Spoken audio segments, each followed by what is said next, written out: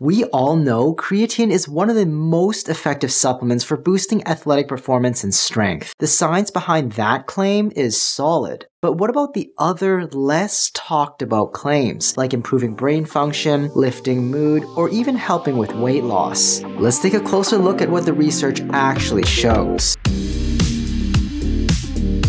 Creatine is often marketed as a brain booster, but the evidence just doesn't hold up for most people. For instance, studies in healthy young adults show that taking between 5 and 20 grams a day for 6 weeks doesn't improve thinking or memory. That said, some reviews of studies in older or less healthy groups suggest there may be a very small benefit, mainly in short-term memory. The effect seems stronger in people who don't eat much meat, like vegetarians, or in those who are older, stressed, or otherwise not at peak health. Still, the benefits are minor and don't seem to extend beyond memory. By the way, I review a lot of supplements here, so subscribe and hit the bell to stay updated, and support me on Ko-fi if you enjoy the content. When it comes to people with more serious cognitive issues, the results are even less encouraging. Research on age-related cognitive decline shows no improvement compared to placebo. The same goes for patients with Parkinson's disease, even when creatine was taken for up to 18 months. And for people with schizophrenia, where no benefit to cognitive function or symptoms was seen. So in short, creatine doesn't appear to improve brain function for most healthy people. At best, certain groups like vegetarians or older adults may see a slight bump in memory, but if the cognitive problems become more pronounced, creatine also doesn't seem to help. Another common claim is that creatine can help with depression. Here, the evidence is weak. One small study found that 5 grams a day for 8 weeks slightly boosted the effect of the antidepressant escitalopram, but only in women and only as an add-on, not as a standalone treatment. Major expert groups, including the World Federation of Societies of Biological Psychiatry and the Canadian Network for Mood and Anxiety Treatments, actually recommend against using creatine for depression. Right now, there's no good evidence it works on its own as an antidepressant. Finally, what about weight loss? This is another myth. Creatine doesn't directly burn fat or melt away pounds. At most, if it helps you push harder in the gym, you might burn more calories over time. But the creatine itself isn't causing fat loss. In fact, creatine is better known for increasing weight, usually in a good way by adding lean muscle mass. For people hoping to burn fat by taking it, that's just not how it works.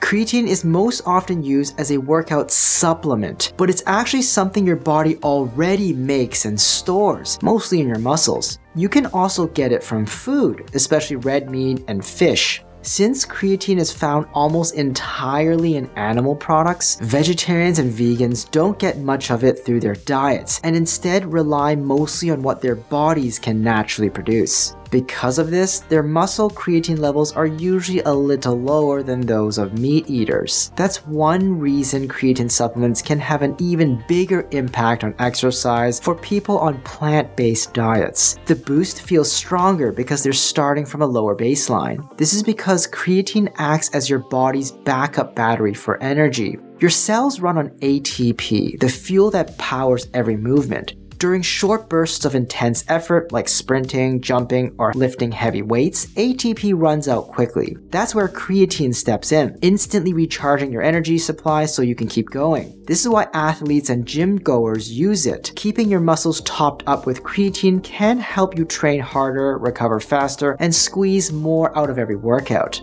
If you want to saturate your muscles quickly, one common method is a loading phase, about 20 grams a day split into a few doses for 5 to 7 days, followed by a maintenance dose of 3 to 5 grams daily. This fills your muscles faster. Alternatively, you can skip the loading phase and just take 3 grams a day. It works just as well, it just takes a little longer to get to full saturation.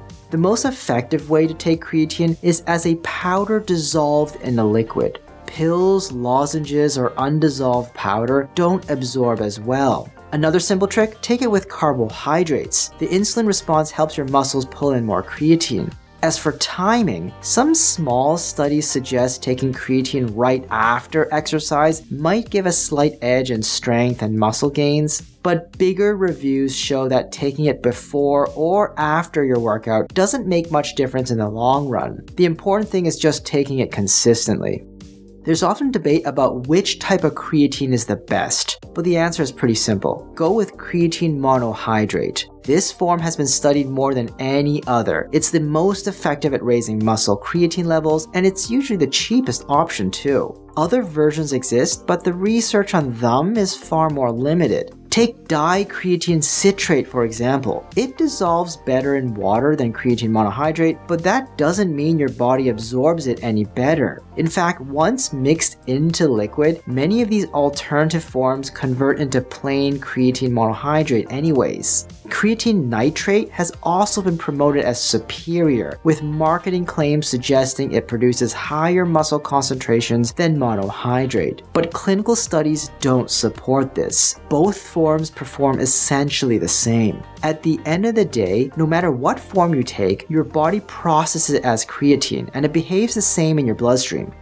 One of the most common fears about creatine is that it causes hair loss. This comes from a single study suggesting that creatine might spike levels of DHT, a hormone linked to male pattern baldness. Because DHT can shrink hair follicles in genetically susceptible men, the idea spread quickly that creatine might speed up balding. But that finding hasn't really been replicated. Most studies show no meaningful rise in testosterone or DHT when people take creatine, and even when there is a small bump, levels stay within the normal range. In fact, a study published in 2025 found no change in DHT and no impact on hair health in men taking creatine. It's also worth noting that the original DHT spike study used a very high loading dose, 25 grams per day, plus carbs to enhance absorption. That's far above what most people take. Importantly, no controlled trial has ever observed actual hair loss caused by creatine. The scattered reports of thinning hair are anecdotal at best. So under normal dosing, creatine doesn't appear to cause hair loss in any meaningful way. If you're concerned, stick to moderate daily doses and skip extreme loading phases. Creatine is one of the better researched and more reliable supplements for improving strength and exercise performance. But don't count on it to sharpen your brain, lift your mood, or melt fat. The best option is plain creatine monohydrate mixed into water, juice, or your smoothie. Timing isn't critical. Before or after your workout both work fine. And no, creatine is not likely to make you lose your hair as long as you take it reasonably. Hi, I'm Dr. Brian Yeung. I'd love to hear your thoughts. Feel free to share them in the comments down below. If you found this video helpful, don't forget to like, subscribe, and hit the notification bell. And if you know someone who could benefit from this, please share it with them. Finally, if you enjoy what we do and want to learn more, consider supporting us on Ko-fi, and be sure to check out our other socials as well.